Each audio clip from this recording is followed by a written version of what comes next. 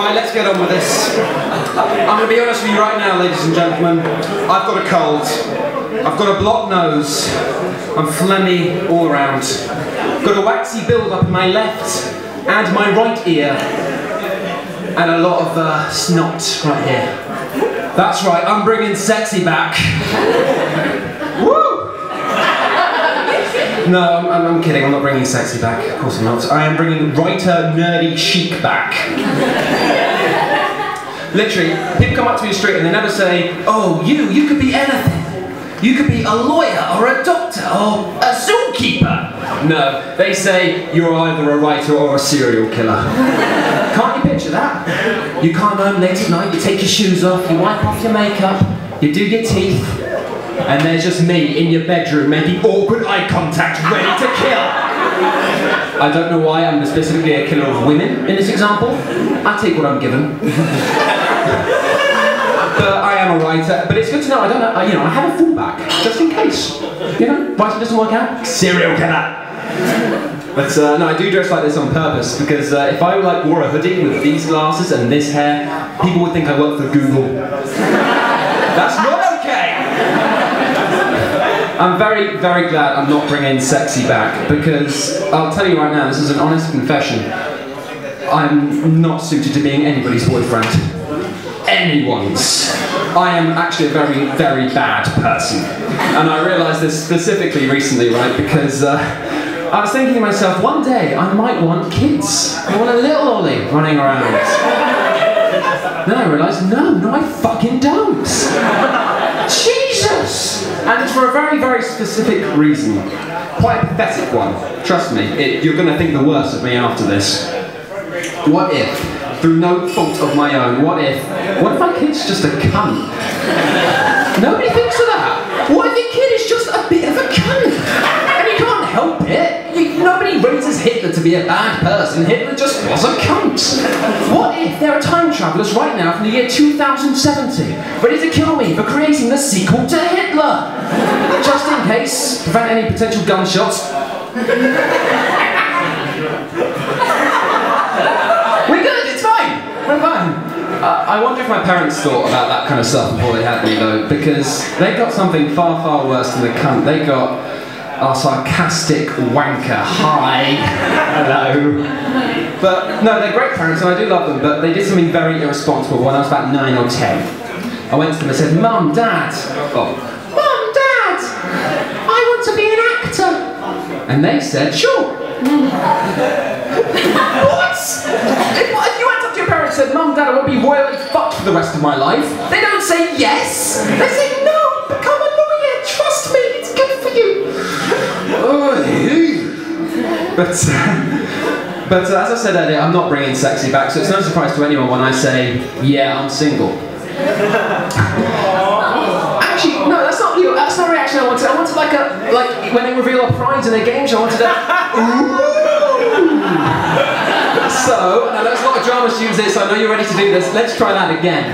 Ladies and gentlemen, behind curtain number 1, we have... Not yet. It's not done. We have this thing, this ginger guy, too tall to stand through most doors, masturbates too much for his own good, and we know it, he cries into his pillow most nights. Now. That was so cool. I'm gonna go to my grave with that. That's amazing. And now, this is gonna sound bitter, and that's because it is. It was Valentine's Day recently, don't fucking woo that. I swear to God, don't woo Valentine's Day. And I went to the shop because it was the first time in my life that I was really happy that I was single for Valentine's Day. I was really pleased because I go to the shop and I see all these fucking idiotic blokes running around trying to buy like heart-shaped chocolates and flowers that really were about £2.50. And so I thought, fuck this, I bought some flowers, I bought some heart-shaped chocolates, I bought a nice really Pizza Express pizza, you know, a bit more expensive, bottle of wine, massive box of condoms, and a woman at the counter says, oh, you're stocking up Valentine's Day love? I say, nope. No, just alone. It's fine. I recently, actually getting better at life because I got to the point very recently. Hey, You know I'm getting better. I see my ex-girlfriends and I've only just got to the point where I'm not angry and depressed when they have a new boyfriend, which I think is actually quite good. So now all I do is, when I see them, I see the bloke and I see the girl, I look to the bloke and I go, are you two together? And he goes, yeah, I know. And I laugh in his fucking face. He gets all indignant. He goes, hey, we're in love. And I'm like, so are we. That's a depressing laugh from Sunday. But no, I am a very angry and bitter person. I was looking recently, what caused all of this? What is my secret origin? I'm too young to have had a messy divorce. I'm too young to have had a horrible drug addiction. And if you have had one, I don't want to fucking hear about it. It's an LMS gig, come on. I'm going to at least get 2 people after the show yelling at me for that. And I realised it was just because of bad relationships at age 16. Pathetic. If somebody came up to me, a 16-year-old came up to me seeking some bastion of wisdom, which people do. And I was like, oh, hey buddy, what's wrong? And they said, Ollie, I don't know what to do, my girlfriend just dumped me. Once again, I would laugh in his fucking face. 16 years old, pathetic. But I do get very, very angry at the smallest of things. Recently, and I'm a smoker, so I try to make concessions for non-smokers, because it's horrible when somebody smokes in your face and you don't like it. So I was at a bus stop, it was raining, so I was outside the shelter, and there's this woman there. She was throwing me sidelong glances. I'm like, I'm doing everything right, you can't be angry. But I hear this noise, this... every few seconds. I just got so fucking angry, like, fuck that person! I just got a record saying, fuck her so much! And I just got angrier and I shot her. I shot her 5 fucking times. No, I was working out a few different punchlines for that one. My favourite was, I got so angry I gave her dyslexia! Like, it's not killing her, it's not, harming her, but it's fucked up. You go through your whole life knowing how to spell the word dog, and then whoops! I want that, I want the dyslexia serum, if it exists. But, okay, so we hit the writer stereotype, I hit all the cliches.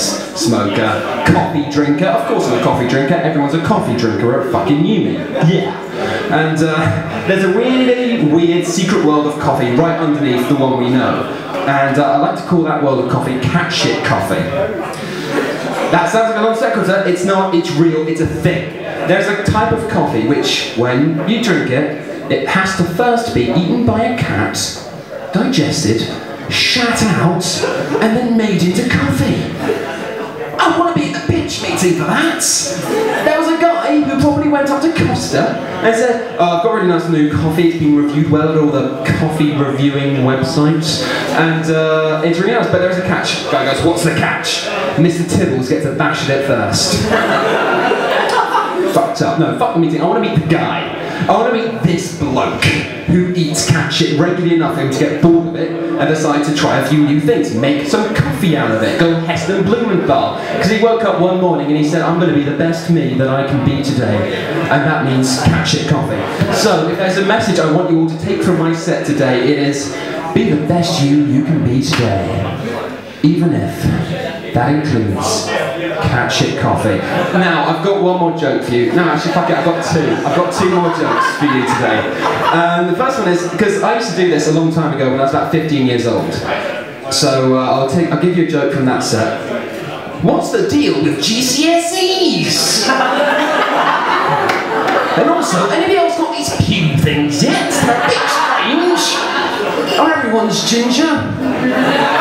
And my last joke, and I swear it is my last, I know. This is an actual proper joke. It's not just a rambling story, it's a joke. My psychiatrist told me the other day, you're very self-destructive, Ollie. At which point my imaginary girlfriend left me. That's a grower, think about that later.